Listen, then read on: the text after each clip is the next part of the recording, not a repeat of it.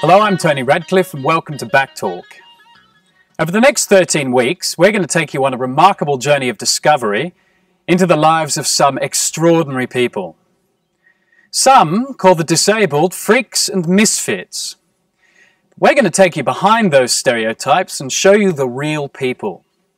Individuals who feel, fight and fornicate just like you and I. Cut. Hey, listen, mate, we're not going to catch anything, are we? We're not going to touch them. We'll just talk to them, all right? Come on.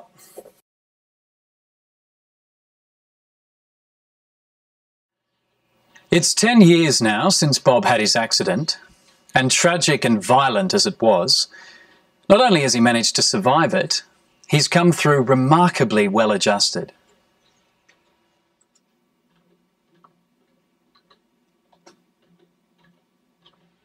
It must be hard now, 10 years on. I mean, do you wish you never got involved? No, because I loved it. I mean, I was addicted. And if you want to be involved in these type of things, it just goes with the territory. But did you ever think it would be that dangerous? Sure, I mean, I knew there was a risk when I started, but people do risky things every day and don't get hurt. I was just unlucky. Do you back the calls since your accident to ban ballroom dancing?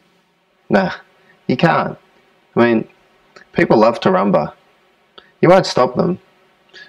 Just go underground. Some people I've interviewed have said that the hardship that they've experienced as a result of an injury like yours has so shaped them as an individual that without it they wouldn't be who they are. Do you agree with that?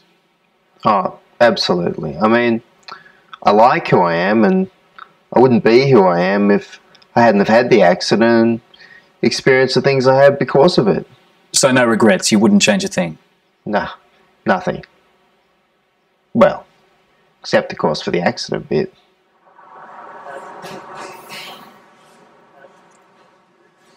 A quadriplegic doing karate may seem strange to some, but many people in Bob's situation are afraid to venture outside because of their vulnerabilities and the dangers they may face. Doing these classes has built Bob's confidence and self-esteem, and one day might even save his life.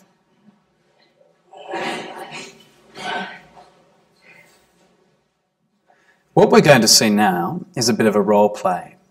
John, Bob's sensei, will act as an assailant, and Bob will repel him with a few moves he's been practicing.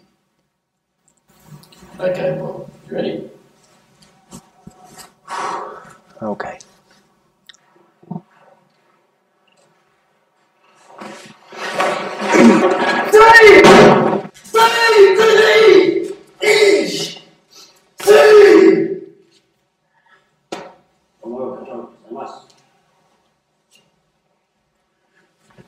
You okay?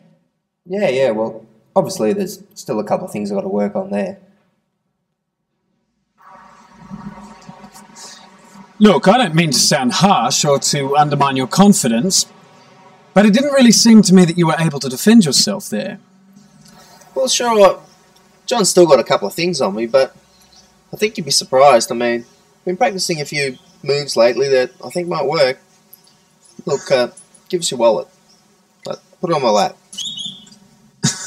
Okay. There you go. Yeah. Try and take it. Help! Thief! Somebody stole my wallet! Help! I just... Dude, I smart! You don't think like that! You don't like that! You get it back!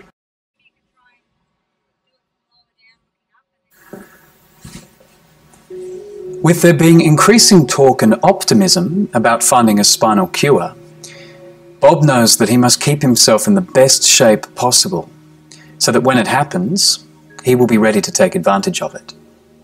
So we're going to do Trikonasana now, the triangle. Just tilting your body to one side, just trying to remain in one plane. Keep the head and neck soft and relaxed. And as you inhale, coming back to center, and exhale, relaxing the arms. So we'll do triangle variation now. So just twisting your body taking your hands into prayer position, bending your body forward, bringing your weight over your front leg.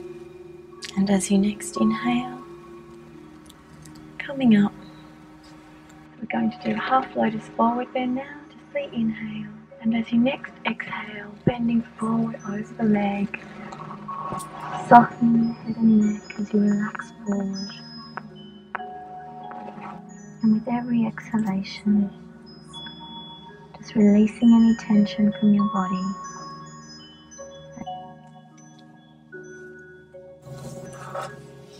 Is everything okay? Yeah, it's just... I can't get my hamstring into that position.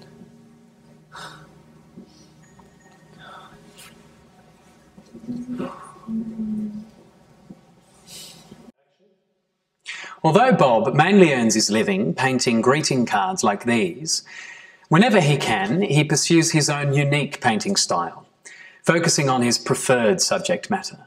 Okay, up a little bit higher. That's it. A little bit towards you a little bit. Okay, perfect. Just hold that pose.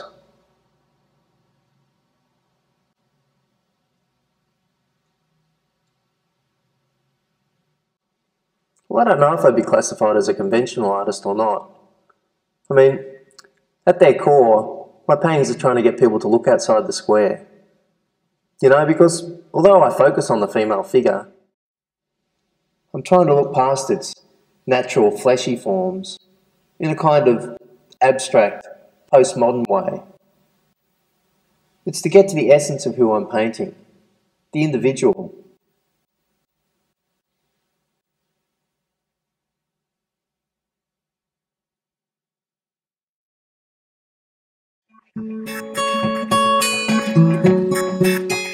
As you can imagine, with a job like mine, you meet some amazing people and see some extraordinary things.